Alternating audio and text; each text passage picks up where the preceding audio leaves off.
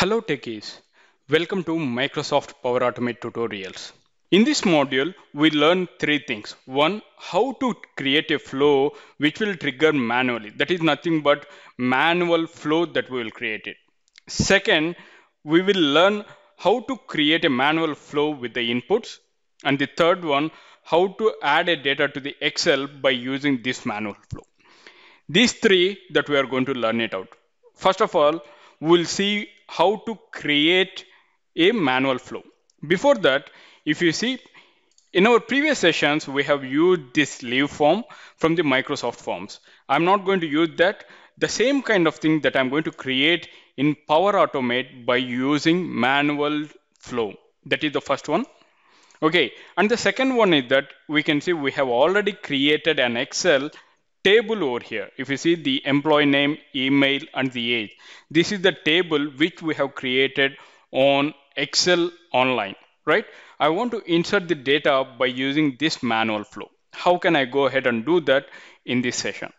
First of all, we will see how to create a manual flow. To create a manual flow, we'll go for the Create tab and click on that. And if you see in our previous sessions, we have seen automated flow, scheduled flow, right? Now we are going to talk about the manual flow, that is instance flow that you can see triggered manually as needed. That we will call it manual flow or instant flow also. Let me click on instant flow or manual flow. Our agenda is that we are going to add a row in the Excel data table. That is our one, right? Now what I will do, data to Excel. I will say in such a format, okay, data to Excel. And then there you can find a lot of triggers to this flow. You can see Power Apps and all these things. But now my agenda is that I have to create an input by using Power Automate only. So that I will select manually trigger a flow. You can see flow button for mobile. This is the option that which I'm going to select. And then I'm going to click on create. Now, if you see manually trigger a flow has been created. Now let me expand this by clicking on that. You can see the input, add an input. Now let's assume what are the columns that we have. We can have email ID, employee name, and the age, right? The same kind of thing that I will give it over here as in forms, okay? If you click on add, you can see there's a lot of user inputs, right? One is text, yes or no, file, email ID, number, and date. Now, first of all, I'll go with the text that is for the name purpose. What is the input over here? I will give employee name. Okay, and this is in text format, right? That is one. Another input I will give it as email ID. Okay, it's already their email. Now I will go for the third one, that is within age, that is number. I will give it this one as age. Now we have created our flow manually, which will trigger manually, right? Now, after this, I want to add the data or insert the data into my employee details Excel file which is on online, right? Now, how can I go ahead? This is my triggering point. What is the action? That action is in Excel, right? Let me go ahead, let me click on new step.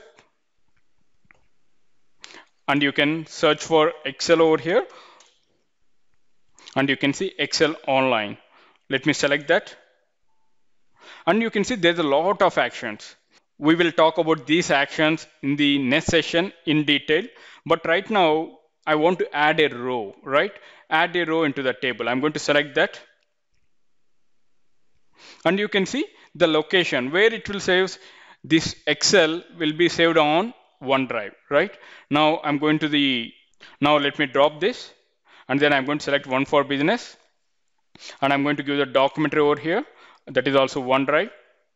And now if you see the name of the Excel is employee details, right? The file name, I will go for the browse and you can see employee details over here. Let's select that.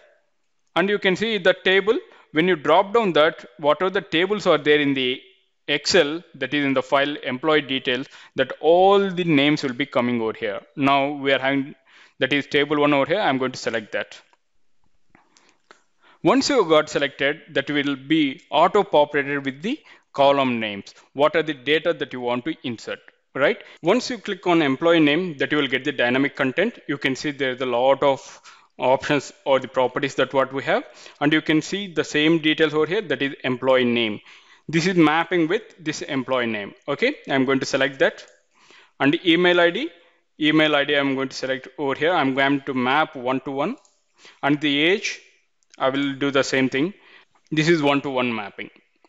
Okay, and then I have mapped all these things. What it will say, whenever you are going to give an input from the manual trigger, that all the data it will insert into the Excel by giving employee name, email ID, and the age. Let me go ahead, let me save it. Now our flow is ready. Now let me go ahead, let me test it.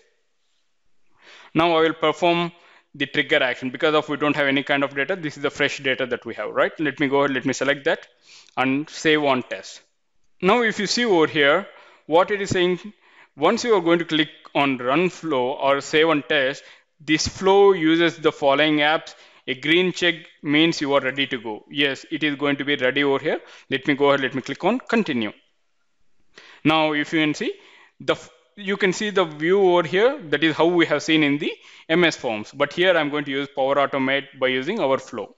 I'm going to give the employee name as myself, Amir, and the email ID I will give it my email ID. Let us I'm just going to give an example, amir.@gmail.com.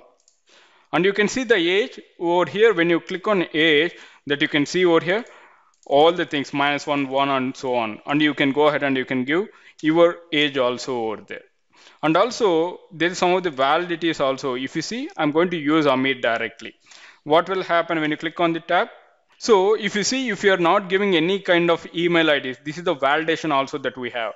You can see email that I'm going to give as Amir over here. I have removed the extension over here @gmail.com. What will happen?